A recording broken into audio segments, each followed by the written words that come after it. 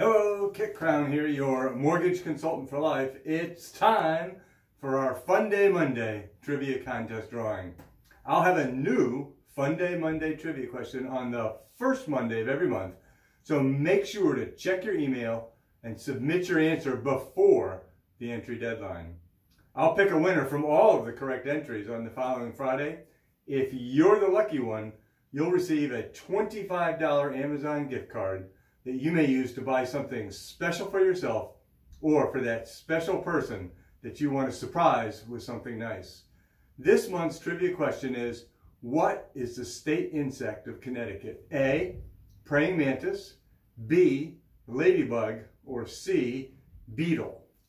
In the process of preparing for today's drawing, I discovered so many interesting facts about the great state of Connecticut. Who knew that Connecticut was the first state to have a speed limit?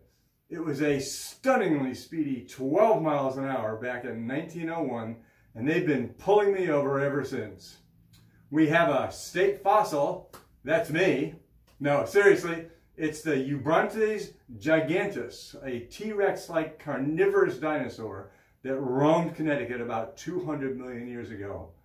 Our state shellfish is the tasty and delicious Eastern Oyster. The name Connecticut comes from the Native American word quinetucket, meaning besides the long tidal river, and, of course, refers to the amazing 410-mile-long Connecticut River that stretches through 4 states before ending in Long Island Sound. We've had 8 Nobel Prize winners. Who knew? 1 president, George H.W. Bush, and both the lollipop and the hamburger were invented here. We're known as the Constitution State because our state constitution, known as the Fundamental Orders of Connecticut and adopted in 1639, served as the model for the U.S. Constitution. Amazingly, we have the highest per capita income in the nation, $70,000 per year per person on average.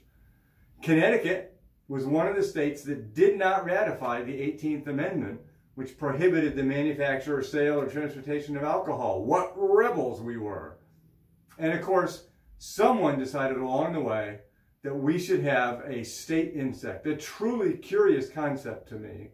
Quite a few people, including my mother, came up with an incorrect answer, but one that I would have selected if I were in charge of picking an insect mascot from the insect world. The ladybug was their answer, but that's not correct, and neither was the beetle. The correct answer was A, the praying mantis. Well, let's go ahead and select our winner.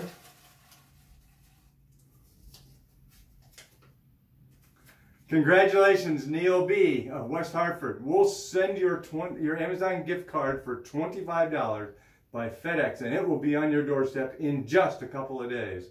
Make sure to look for the trivia contest on the first Monday of every month. And remember always that I'm here every day to help solve the problems that living life on life's terms sends your way. Keep my number close by so that you can reach me anytime you need my help, or anytime that someone you care about needs someone who will care about them as much as I care about you. See you next month.